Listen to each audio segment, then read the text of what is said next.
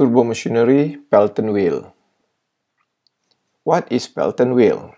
Pelton wheel or Pelton turbine is a tangential flow impulse turbine in which the pressure energy of water is converted into kinetic energy to form high-speed water jet. This jet strikes the wheel tangentially to make it rotate. As you could see here, we have a wheel here, and this wheel will move when the water jet from here hit the bucket here. So this is the basic idea or the basic mechanism of Pelton wheel. Who invented Pelton wheel? Pelton wheel is an impulse-type water turbine invented by Lester Allen Pelton in the 1870s. The Pelton wheel extracts energy from the impulse of moving water as opposed to water's dead weight like the traditional overshot water wheel.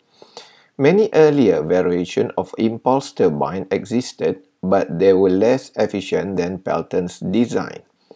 Water leaving those wheels typically still had high speed, carrying away much of the dynamic energy brought to the wheels. Pelton's pedal geometry was designed so that when the rim ran at half the speed of the water jet, the water left the wheel with very little speed. Thus, his design extracted almost all the water's impulse energy, which allowed for a very efficient turbine. So this is the example of water wheel that previously used before the invention of Pelton wheel. So we have a few variation of water wheel here. So we have a stream wheel where the water flow is under the wheel like this.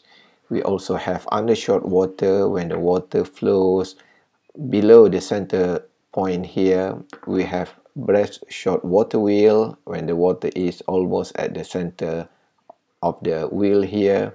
So we have overshot water wheel and we have backshot water wheel.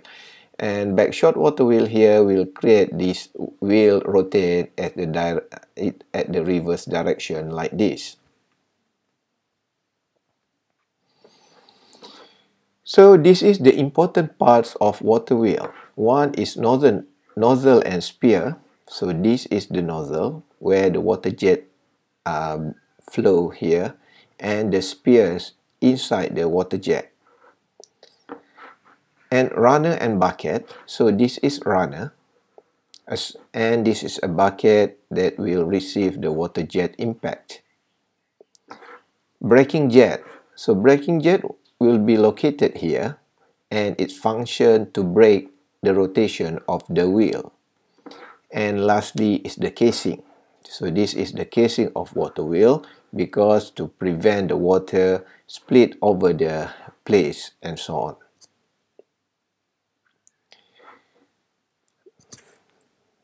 Nozzle and spear.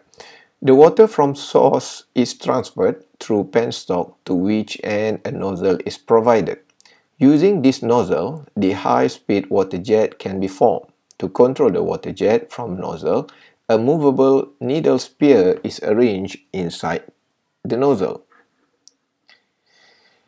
The spear will move backward and forward in axial direction. When it moves forward, the flow will reduce and stop. And when it moves backward like this, the flow will increase.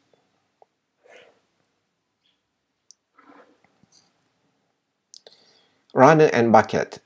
A Pelton turbine consists of a runner, which is a circular disc on the periphery of which a number of buckets are mounted with equal spacing between them, as you could see in this picture. The bucket mounted are either double hemispherical or double ellipsoidal shape.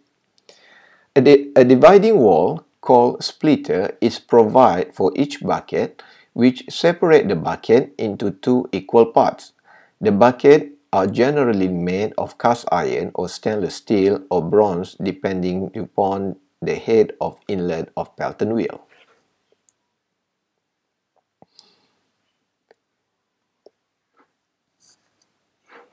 Each bucket is divided vertically into two parts by a splitter. So this is splitter. It will divide this bucket into two parts.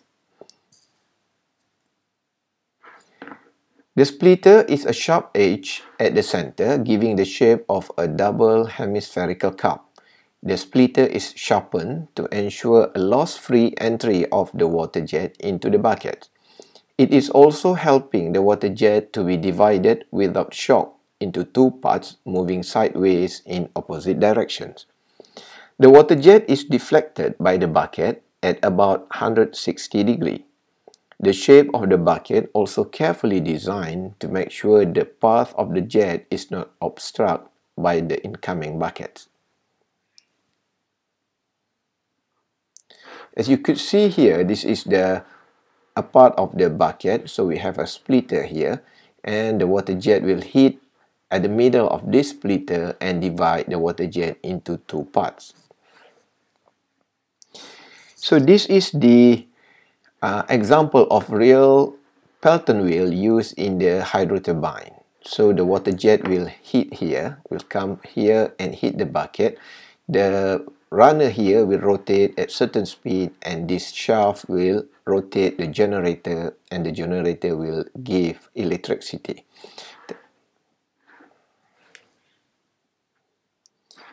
Braking jet. Braking jet is used to stop the running wheel when it is not working. This situation arises when the nozzle inlet is closed with the help of sphere, then the water jet is stopped on the bucket. But due to inertia, the runner will not stop revolving even after complete closure of inlet nozzle. To stop this, a brake nozzle is provided as shown below. So this is the brake nozzle. The brake nozzle directs the jet of water on the back of bucket to stop the wheel. The jet directed by brake nozzle is called braking jet. If you could see here, the water jet will strike this direction and the wheel will rotate counterclockwise like this. However, when we stop the jet here, the wheel is still rotating. To stop this wheel faster, we flow a water at the reverse direction here to help the water wheel, to help the Pelton wheel here stop.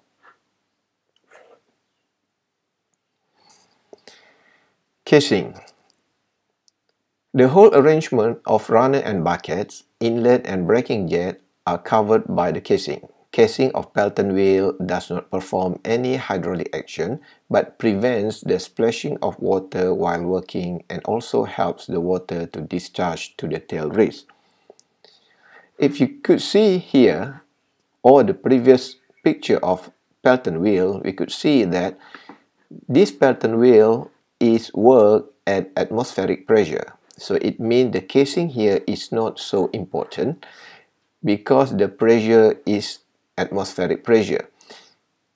If we compare with the Francis turbine need proper casing because improper casing of Francis turbine will give lacking of pressure because Francis turbine not work at atmospheric pressure.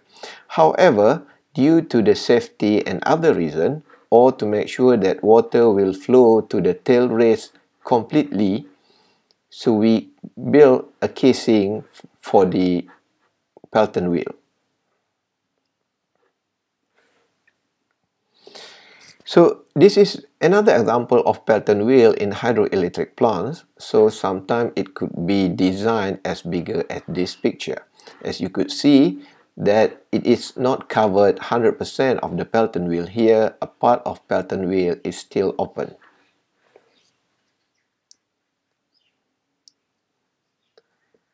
The working of Pelton wheel. The water is transferred from the high head source through a long conduit called penstock.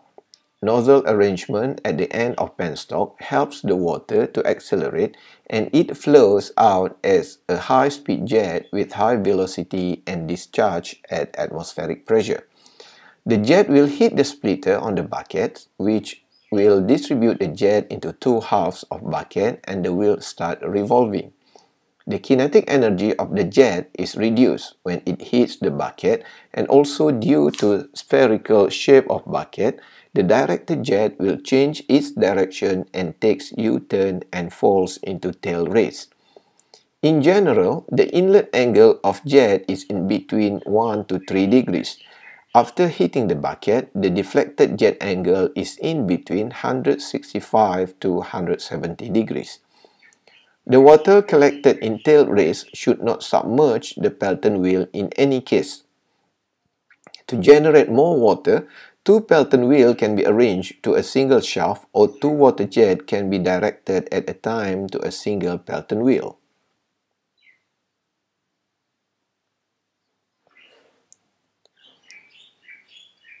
So this is the picture how Pelton wheel works.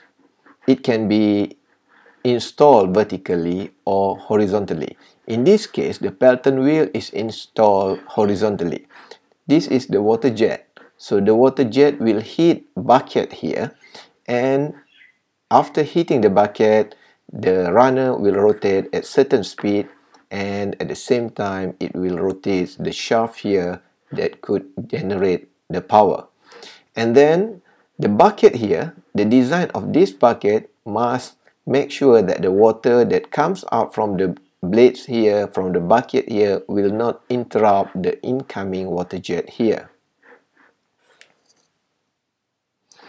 So this is another diagram of jet and buckets. The jet will hit the splitter of the bucket, which will distribute the jet into 2 halves of bucket, and the wheel starts revolving, as shown in the picture. So this is an example of Pelton wheel with 2 nozzles. So if you could see here, we could install it vertically like this. So we could install the jet here, the water jet here, the nozzle like this. And this is the spear to control the flow rate. So if you see the arrangement here, you could find that the water jet number 1 at the bottom here will hit bucket, and the water will fall down like this. Then the water jet number 2 here at nozzle number 2 here will hit the bucket, and then the water will fall down like this through this nozzle. So means that the water that falls down after hitting the bucket will not interrupt to each other. So this is the real setup of Pelton wheel in a hydroelectric plant. And this is the Pelton wheel installed in horizontal type. So we could see that the nozzle is 1, 2, 3, 4, 5 nozzles were installed in these pictures because it need to increase the power of the Pelton wheel here. So if you install more than 2 nozzles, normally engineer will install horizontally, because to make sure that when water hit the bucket, the water will fall down without interrupting each other. So this is another diagram of Pelton wheel for your perusal.